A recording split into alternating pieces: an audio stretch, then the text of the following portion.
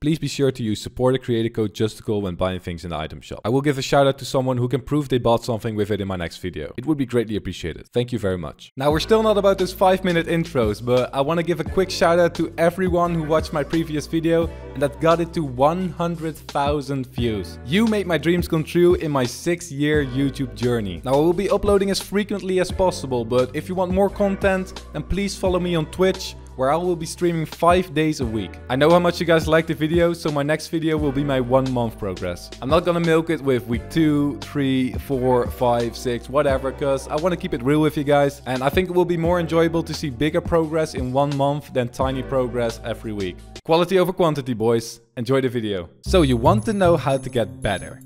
Stop right there. We are not going into solos yet. You're going to get destroyed. Since all of you have been asking for my keybinds, sensitivity and settings, I will show you that first and give you some advice. The problem that most people have when they first start to switch to keyboard and mouse is that they don't know what keybinds to pick. There are a lot. So what you want to do is get the whole see what you're comfortable with advice out of your head and pick the keybinds from a streamer you really like. Why? Because you're not going to be comfortable with any keybinds at the start and you need to learn something that already works for someone. Then, after you have practiced with it, make changes where you feel are necessary. This will help you pick up the pace fast. For example, I picked the keybinds of TView as he's arguably one of the best players in the world. Got used to them, then decided I wanted the last 2 item slots on scroll wheel and my edit on left control. I have a strong pinky and this felt natural for me. I also have sprint by default on and use shift to crouch as I am used to pressing it a lot from the CSGO days. After that, you want to get your sensitivity the same way as well. I got my sensitivity personally from Svenos with 10x and 10y, where I adapted the scope sensitivity and targeting sensitivity to my own likings. Also, 400 DPI felt too slow for me, so I cranked it up to 500. You want to get a mouse that has a DPI button, as you need to know what DPI you're on. I made the mistake at the start and had to get used to a whole new sense when I got my new mouse. If you're still having trouble, this is something that helped me back in the CSGO days. If you can do a 180 in-game with one full mouse swipe, from one side of the mousepad to the other side of the mousepad, then you should be good to go. Now that that is out of the way, go into creative and stay there for a few hours. I'm serious. Make sure you have a few hours free for this. Practice 90s and after that floor ramp wall and double floor ramp wall. This will get you used to building overall. Trust me, if you get this down, then building overall will be a lot easier for you in combat. Start out by doing your 90s slow, then slowly pick up the pace until you can do a few in a row without fail. Practice triple 90s the same way.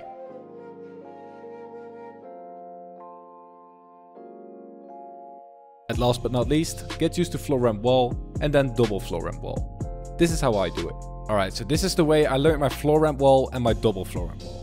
There's a lot of different variations to this, but this is the one I found easiest. So I'm gonna start off with a ramp, then a floor, and then a wall.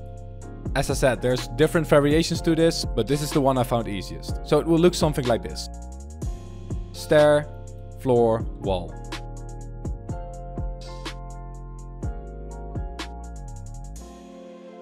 In that order. Now the same thing goes for double floor ramp wall, but you just have to get the pattern down of pressing the keys. And you have to shake your mouse correctly. So this is how I learned the double floor ramp wall. 2 ramps, 2 floors, 2 walls. Go up, stair, stair, floor, floor, wall, wall. Now once you get that movement down, you want to do it while running. So it will look something like this. Make sure you shake your mouse correctly, otherwise you're gonna miss places. And that way, if you just get the pattern down and shake your mouse correctly, you will never make any mistakes in your double floor ramp wall. Done? Good. Now, practice 1v1s with your friends. This will get you used to realistic build battles and improve your aim and flick shots. Make sure you use ARs as well for extra practice. Don't have a friend available? You can always join me on Monday and Thursday on Twitch at 14:30 PM CET, that's 2:30, where I do 1v1s with my viewers. Or if I'm not online, join random playground lobbies and ask for 1v1s. This always works for me. Now you are finally ready for solos. Please, for the love of God, don't join scrims yet because you see your favorite YouTuber or streamer do it. You're not ready for it. You need to get the basic skills down first. Also, if you want, practice with your old buddies from PlayStation or Xbox in some squads. Cross-platform lobbies are sometimes easier and it's more fun to practice with others. Now here's where this guide is completely different from all the others you've seen. Don't land Tilted. Yes, you heard it. Land somewhere with people, but not too many people. Think about Lucky Landing, Pleasant Park, Paradise Palms, or anything at the end of the bus. This will help you with understanding the looting mechanic on keyboard and to pick up items as fast as you can while sorting them out in the right item spots afterwards. Getting good at this is crucial before you land at crowded places like Tilted, because you're going to get clapped by people who know how to pick up items fast and sort them to the right place. Yes, landing Tilted will make your reactions, aim and sometimes building better, but you won't even get to that point without a gun and you will get demotivated quickly. Also, after leaving one of these places, go for the win. Don't play aggressive, but also don't play too passive. Try to get some low kill wins to get your confidence up. Confidence is a major key in actually improving. Whenever I feel down and not confident in my gameplay, I usually perform way worse than when I'm actually confident in my gameplay. This will help you with challenging people and landing at places like Tilted. You done all that? Good.